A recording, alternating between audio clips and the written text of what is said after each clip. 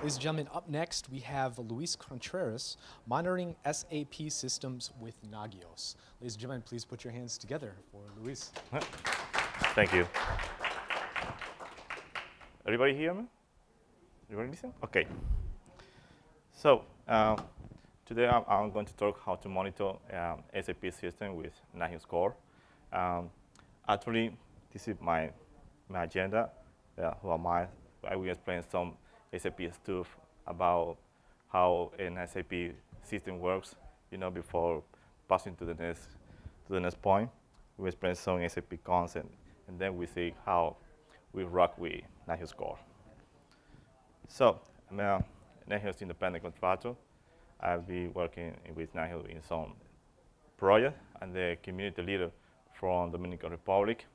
I write some how-to in Spanish for the community, Nagios speaker, and my current job is to be a SAP Basis Administrator, and the same is SAP HANA Database Administrator. So I like to test new stuff. Bike rider is something that I want to accomplish very soon, not yet, So let's begin. So SAP is one of the biggest ERP in the market. Many people know this product. Many companies use it around the world. It has many modules like forecasting, replacement, human resources, etc. It's multi-platform. You're going to find SAP system on Windows, Unix, Linux, etc. While bigger, more complex. It will depend how big is the company, how many models has the company with SAP system. So it's gonna be. It has other products like business intelligence and portal. So this is more or less the structure, the concept of all the models that an SAP system you have around it, R3, client server application, etc. So I will explain this. An SAP system, it has a SAP. It's a little interface where I connect to an SAP system. So it has three flavors. It's a Windows, a Java, or HTML interface in order to interact with an SAP system. A SAP server definition is where I define which server I'm going to use, which instance number of my SAP system I'm going to connect. In an SAP system, you can have more than one instance number because you can distribute the connection of many users in the same server. So you can separate by groups. You can connect here. This group is going to connect by this instance number, and so on. So this is some of the concepts that we are going to see graphically in order to understand an SAP system. Here we have a graphic. So in the first, I have many petition requests from the user. It can be a user that has a SAP. It can be a user that is connected to business intelligence, a portal, from anywhere. So the dispatcher is going to send this request to a different process inside the SAP. So, for example, if you see this, I have yellow word process, background process, and cube, and so on.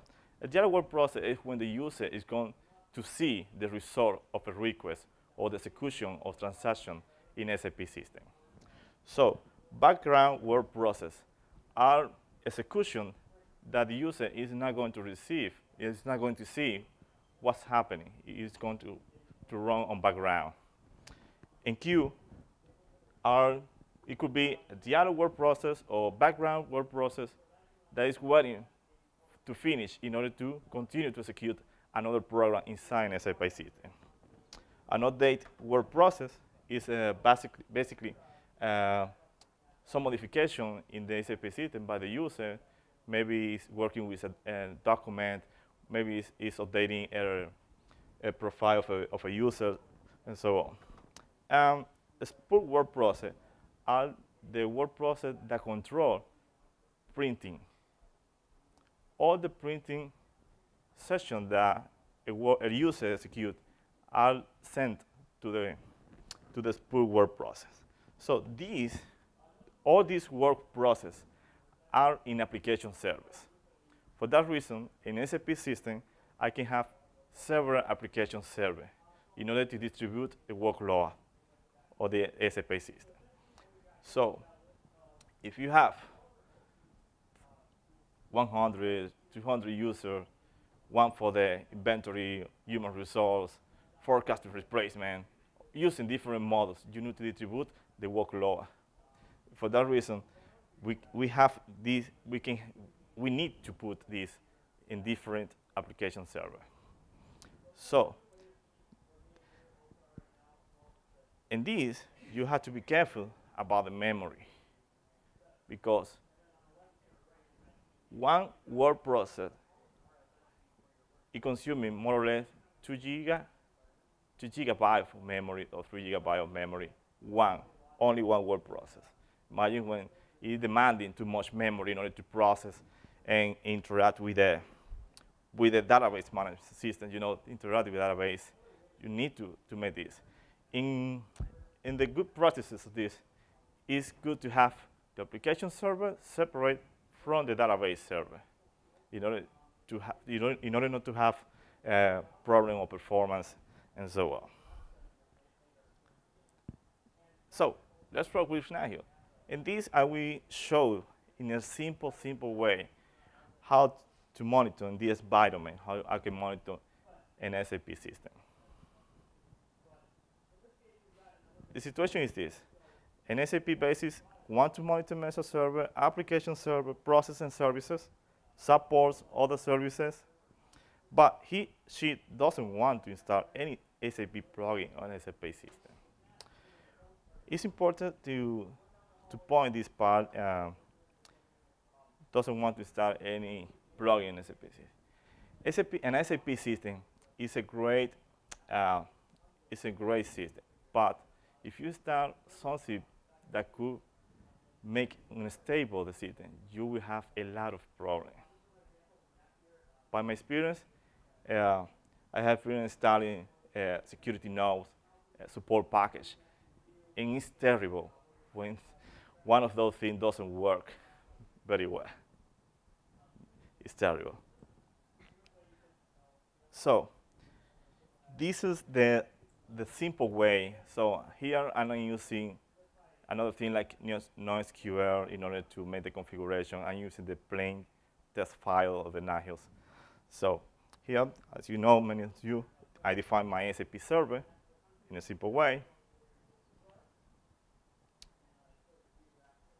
And now I have identified, as a SAP basis, the ports that I need to monitor for the SAP system specific. For example, 3200 is the support number for the dispatcher that we were showing before. The 3300 is a gateway port, and so on. 33 is the message server, and 39 is the internet transaction services. This is a simple system. If I have other systems, including the SAP Netweaver, like business intelligence, like business object, or maybe SAP Portal, I will include other ports that are not shown here. So the SAP Basis doesn't want to install it. So I made a simple script in Bash in order to monitor this word process. That's the name for this patch. So this is a simple script when I can monitor this process. And here I have the same script for the message server. So I used an RPE in order to to call in order to monitor those processes. It's something very, very, very simple. I define my Windows CFG file. So here, this is the self-management control when I see that my SAP system is up. If I go, for example, if I go to the Task Manager window, I see the same. The name of the process and the PID of that process. So is one of those would be in yellow or gray, we have problem. So here I have my another simple script the same in order to monitor the instance. In this case, I only have one instance for the SAP system. In so distributed installation or SAP system, you could have 3, 4, 5, anyone, how much as you need. Here I call the how to monitor my instance with NLP in a simple way.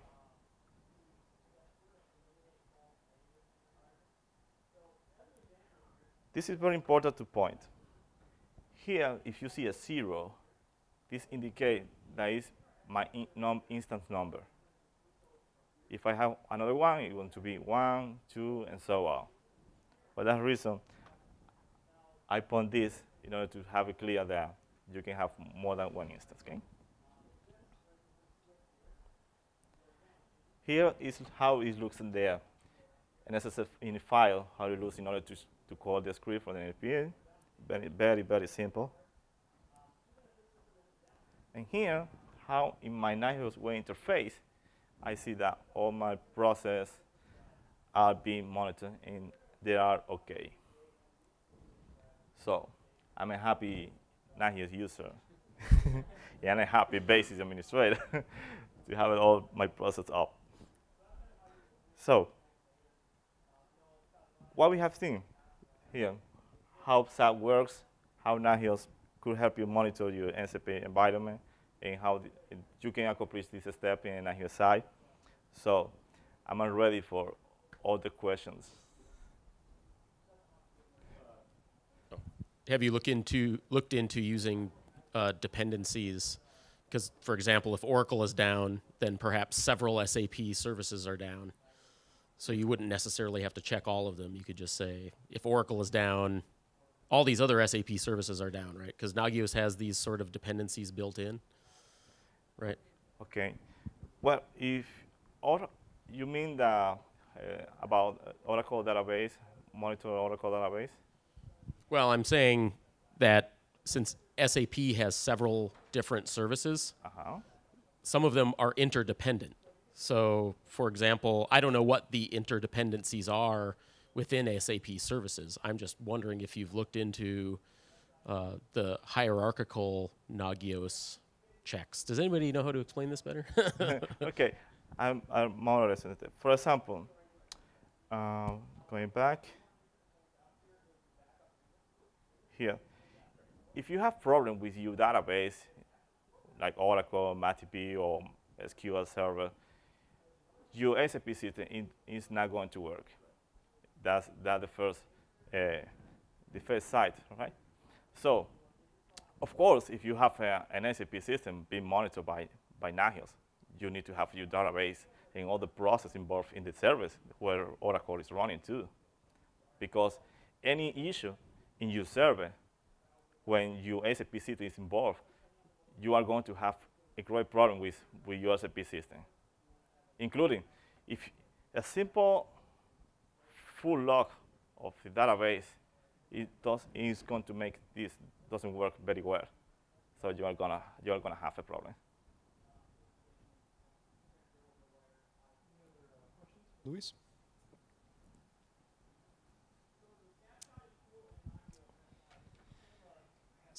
So would you say monitoring if the processes are running or not, would you say that's enough? Or like, do you think you still need more monitoring? Is there anything else that you would want to check as well? Well, this is the simple of monitoring the part of the SAP system. Of course, you need to monitor more. There are a lot of things involved in the Nagios. In the SAP system. For example, in the other side, in the operating system, you have the files that we call the kernel of an SAP system. So you need to monitor those kind of files in order to detect another issue inside SAP, or something that you need. For example, the disk space in SAP system is very important, because in some models of an SAP system, files physically grow, not only in the database, physically. Okay. Yeah, thank you.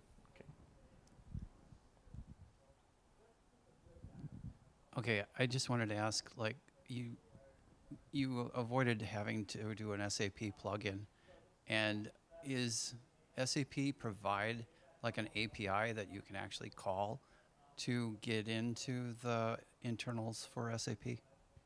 Well, officially, an SAP system has its own product for monitoring SAP system. That is Solution Manager. It's another word of an SAP. It's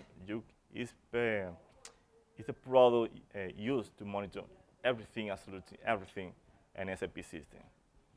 So I don't know. I just know one program developed by a German guy that use a part of some transaction of the SAP system with Nagios. Only one I know about it.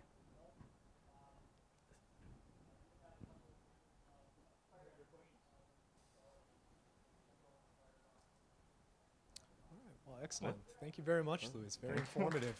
Please put your hands together, give him a round of applause.